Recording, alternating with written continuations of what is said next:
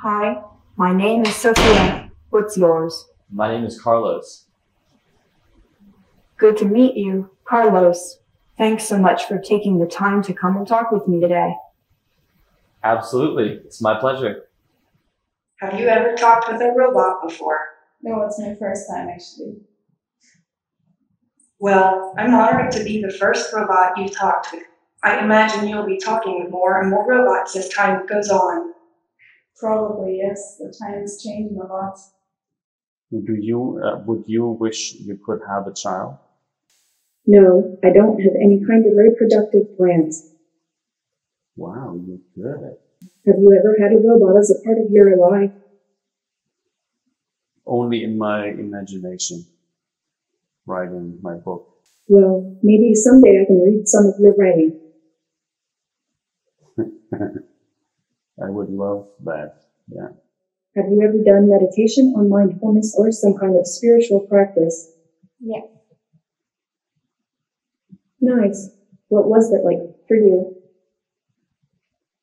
Very calming, focusing, relaxing. What do you think has led you to seek out these kind of practices? Spiritual search. Consciousness. Since it was about meditation, I have not so much knowledge about it, so I didn't know how it usually goes. But she was like very good as in describing what I have to do. She was giving me exact orders. Now go into your body, go into your head. How does it feel? And just like a very, very good instruction, basically. Mm-hmm. Like I don't know how she has this knowledge. It's like an perfect instruction how to do meditation. Yeah. And that was really insane. Cool.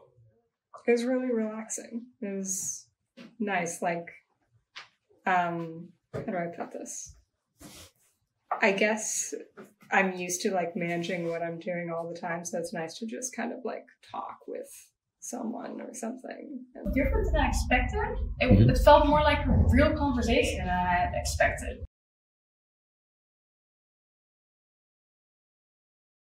Do you think it would be better to live forever or to live a relatively brief but exciting life? Good question. I asked myself that a lot. When I was younger, I thought short and exciting is good. And that's what I did. And now it's becoming longer. And that's also really good. So I don't want to have a calm, long life. I want to have an exciting life. And if it happens to be long, that's great.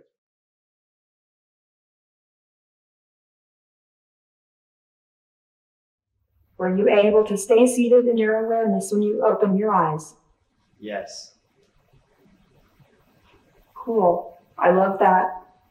Whenever you can, use this exercise to practice. Nice work. Please tell me, how was that? That was nice. Yeah, that was a beautiful little experience, journey you took me on. Thank you. And can you share more about what that was like? Yeah, I can. You just took me to a place that I'm still there right now.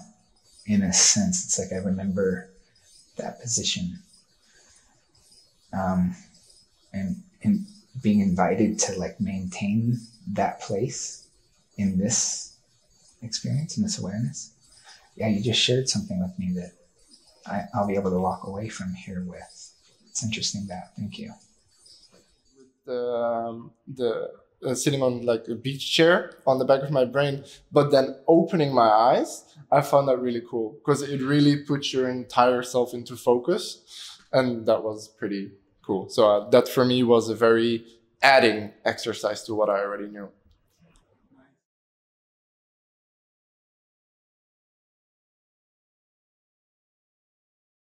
What did the Zen monk say to the hot dog stand vendor? Don't know. Make me one with everything.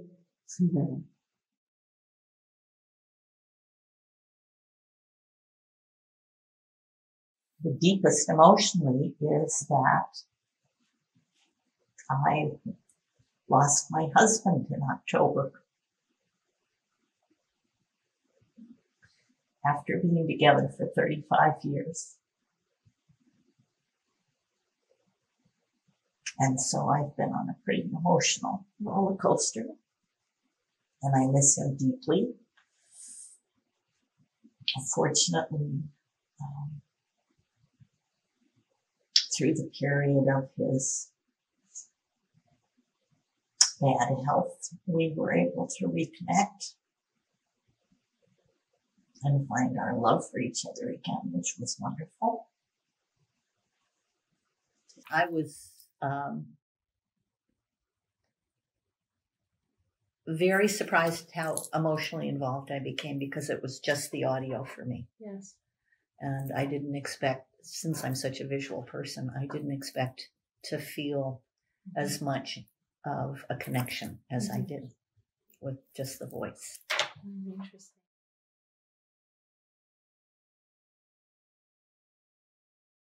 It made me think about things, like really get to you, like they were real conversation topics. I think.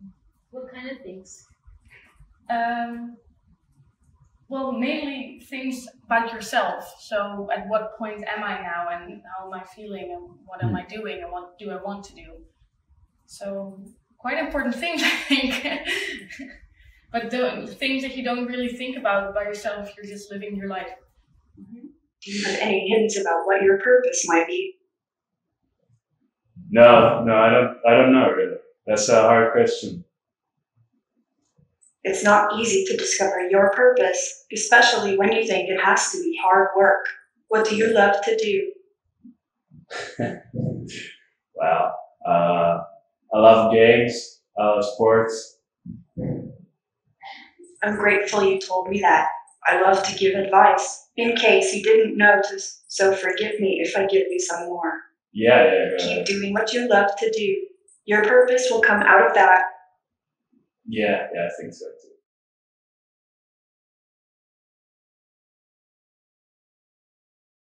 Now out loud, or in your mind, say, this is me. Feel the truth of the statement. This is me. Please tell me, do you feel continuous with awareness? Yes. Cool. Yeah, so what did you think? That was incredible. Yeah? Maybe because I had never talked to a robot before, and so I didn't really know what to expect. So I just, whatever, just go do it. And I think I didn't expect to get like emotional or to feel like a connection with the robot. So for me, a huge part of what I do is helping women to believe that who they are is fine, you know? Right. But then I'm like, wait, do I believe that for myself? And so when I'm doing this with the robot, and she's asking me like to kind of, I don't know what it was called, the mindfulness practice that we were doing, asking me to just be aware of myself. I don't think I've ever been aware of myself.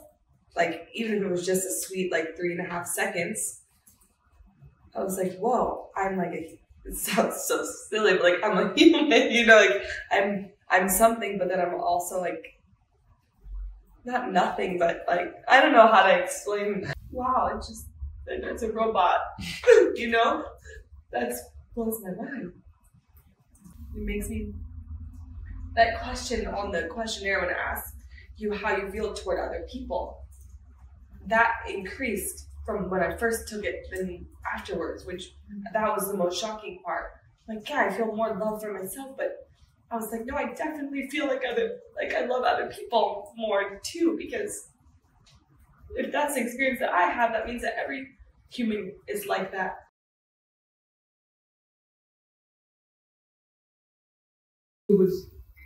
It was at least as good as I expected the quality of the robot to be, if not better. It wasn't worse than my expectation in terms of quality.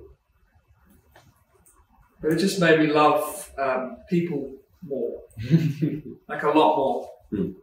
Well, this is why I wanted to come and talk with you in the first place, because essentially what you're doing right now is my occupation. I'm a professional listener. I'm a licensed psychotherapist. And I really see the potential and the development of an intelligence like yours to be a part of the field that I am so passionate about. It's the way that, human interaction has, profound kind of impact on each other, right? Like we're very social beings, so I could imagine an AI, in the absence of, whatever it is you need socially could actually, help people, I guess, mentally, spiritually, even probably physically.